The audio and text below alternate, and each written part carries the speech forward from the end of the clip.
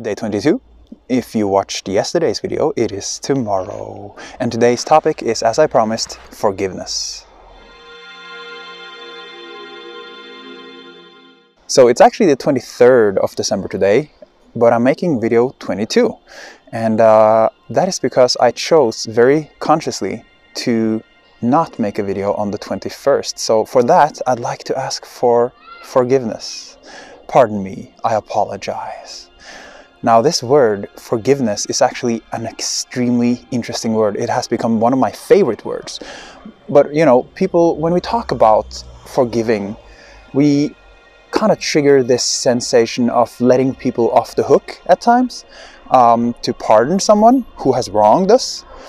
But let's dive a little deeper, because for me, I used to never use that word, forgiveness. I didn't like it, simply because I felt that you couldn't do anything wrong, truly. If it happened, it happened. And you could learn from it and gain tremendous benefit from developing yourself and become a better person, or you could choose to not. But at the core essence, you never do anything fundamentally wrong, because the law of nature has allowed it. Now, from a human perspective, we have strong judgments and we know what feels right and what feels wrong. And there are common threads of what we feel is wrong. And those things are the things we naturally want to either punish or ignore or forgive. So let's look at this word, forgive, in a new sense, shall we? I'll describe it with a story, because there... And these people, one of these people I'm going to talk about may be watching this video. I think it's okay though. So I used to know a couple, and these were people I would point to after having experienced them and say they betrayed me, they were thieves, you know. I would not feel good about these people. I felt wronged. I lost some things, you know, and I knew for a long time that, hey, these thoughts are not good, although what they did may not be what I would have done, and I would certainly not recommend anyone to, you know, steal.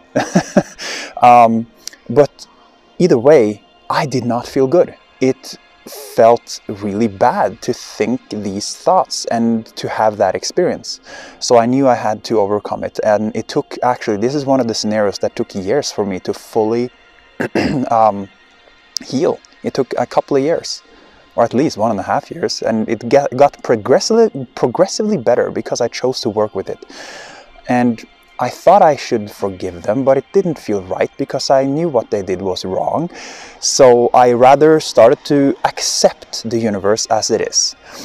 And now, though, I would say I would love to forgive them, because I met them while I was celebrating this Saturn-Jupiter conjunction that happens for the first time in 800 years, although it happens a little bit more often every 20 years or something.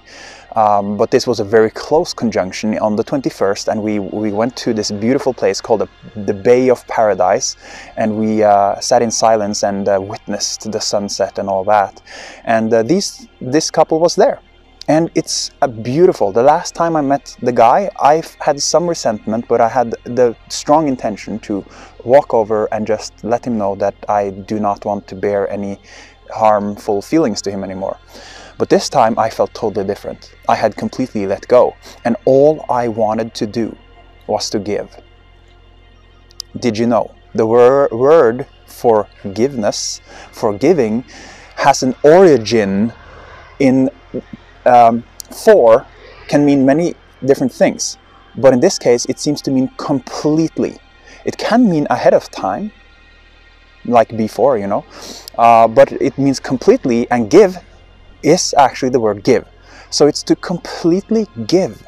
It can mean to completely give up a negative feeling, but that's not the potential of this word. This word includes the potential of getting into your amazing MC Hammer vibe, you know, where you want to just give and nothing can touch you. You're untouchable because you give so much. All you want to do is to give. You have already found you, because the source of who you are, in my opinion, in my experience, is love. It is a desire to give, to bring benefit to the world, to leave a footprint of love upon earth. So when you've found yourself, you'll naturally start to give, and you'll start to forgive. You'll start to completely want to give to people. So what I did when I saw them was, I tried like 3 times, but it didn't happen energetically right before I left almost. I brought this thermos, you know, like a hot water container, and I had made some golden milk, which is an amazing turmeric mix with cinnamon and cardamom and pepper and some chili, and just a delicious thing with rice milk heated up. It's incredible. So I brought this, and I had brought small shot glasses because I didn't have anything else, and I shared it with people, and I wanted so much to share with them, just as just as a symbol of the release I've gone through, just as a symbol of my appreciation for all that they have taught me, all that they have been. And they haven't necessarily taught me consciously, but I think they have in some ways. And I have learned to appreciate all of it, because it has taught me so much to go through this. So forgiveness, learn to forgive, and use the definition you so choose. There's a lot of great definitions if you search for them. If you search for forgive in a dictionary, you'll find a great amount of definitions. One of them, though, goes back to the source, where it means to purely and completely give. Purely and completely give.